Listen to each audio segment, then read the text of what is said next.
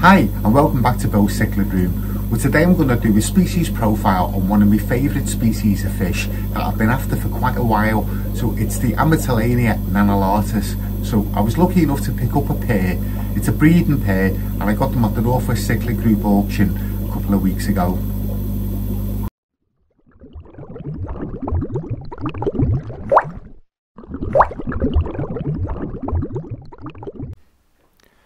The Amatitlania nanoluteus was described by Algier in 1994. It was first placed in the genus Centrarchus, and then it was moved in 2001 into Cryptoheros, and then they had a whole revision in 2016 where it was moved into the newly created genus Amatitlania. So it's endemic to Panama in the river basin of the Yellow Convict, which is on the Atlantic slope.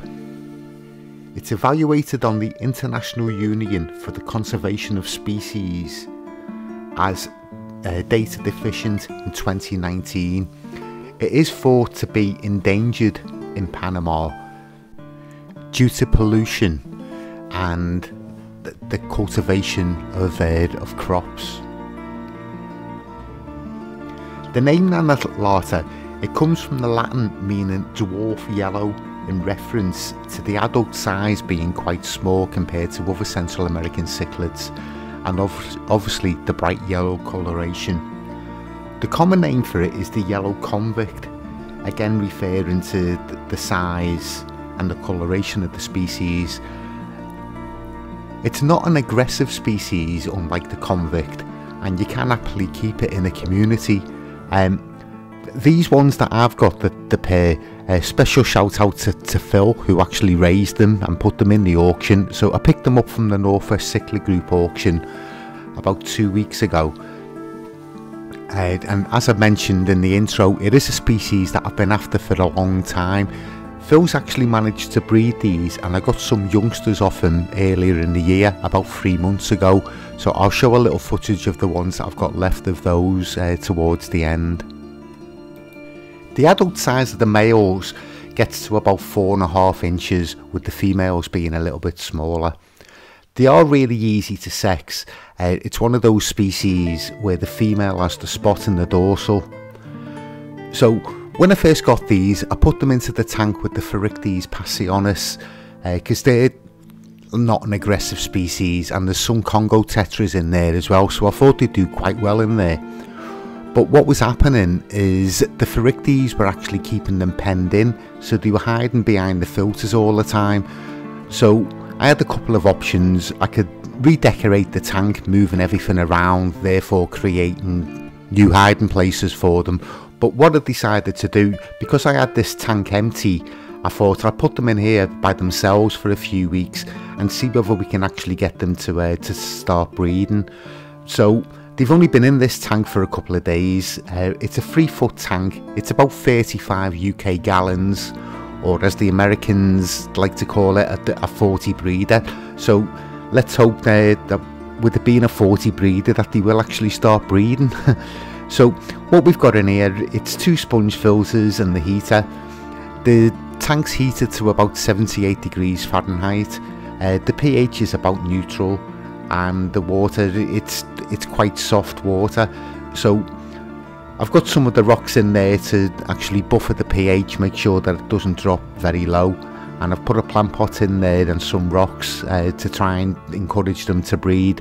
So they are a cave and substrate spawner, so they've got lots of places in here that if they decide to do it, that they will actually start breeding.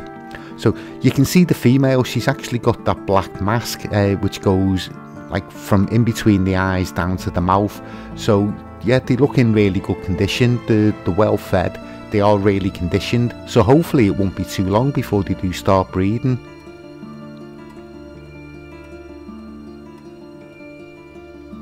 Yeah, so as I say, they've only been in this tank for a couple of days, so they still are getting used to it, and they're hiding quite a bit at the back. I've put a little bit of flake food in for them to try and encourage them to come out. And as you can see, they're feeding well. like in the aquarium, they feed on all the normal aquarium fare, so flake food, pellets, frozen food, occasional live food, all that sort of thing. So yeah, they are quite easy to keep. So as I mentioned before, the Cryptoheros and the Amatitlania, they are probably my most favourite species. With them not getting too big or too aggressive, they are quite easy to keep. So I actually did a presentation at the Preston Aquatic Society earlier in the year and repeated at the Northwest Cichlid Group meeting. So I actually turned the presentation into a YouTube video, so I'll put a link to that at the end. So what I cover in it, it's all the species that are in the Cryptoheros and the Amatitlania, and a couple of other ones as well.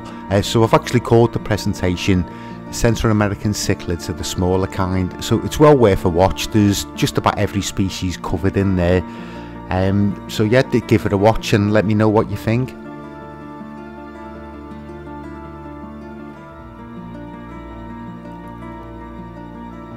Yeah, so as I say, these two, this pair, they are settling down really well. I mean, you can see the coloration in them, the yellow's really coming through. They are very similar to the sister species, the Altafluva. How you tell them apart, the Amatitlania have a lot more black patterning in them, whereas the Altafluva, it's more yellow with just a couple of black patches in it. So I have got videos on the playlist, actually, species profiles. I've done quite a few of them now over the last year or two. So yeah, if you're interested in a more detailed description of some of the species that I've kept, if you have a look at the playlist, I'm sure there'll be one or two species there that you'll find interesting to watch.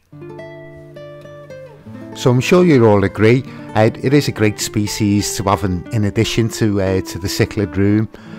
Looking forward to watching them actually hopefully start breeding. I've got a list of people already that are after fry of them, so so yeah, hopefully I will do quite well with them. Yeah, the female, she does look really good. The coloration on it's fantastic.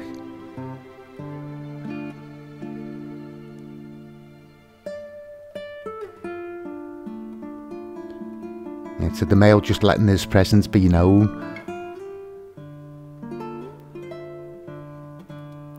And I am really pleased with them. As I say, like, I have been after this species for quite a while, and to actually be lucky enough to obtain a breeding pair, like, I am really pleased with them. So yeah, thanks Phil.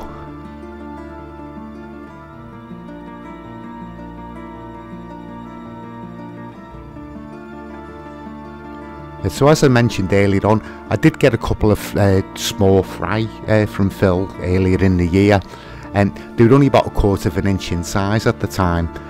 So there they are here. I've got 2 of them left, which I'm pretty sure is a pair. So yeah, we'll watch these ones grow up as well.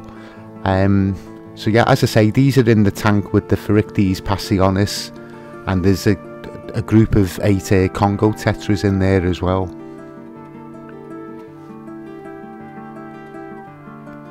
So yeah, this again, it's another 3-foot tank, so it's actually above the one that I've got the pair in. See, there's the other one just above it. So yeah, like it does look like a male and a female. So as I say, they were really small when I got them, but yeah, they're growing fast. Well, thanks for watching. I hope you got something out of the video. I do hope to breed this species and actually make it more available in the hobby. If you haven't already, please do hit the subscribe button. It does help the channel out. And I'll see you all on the next video.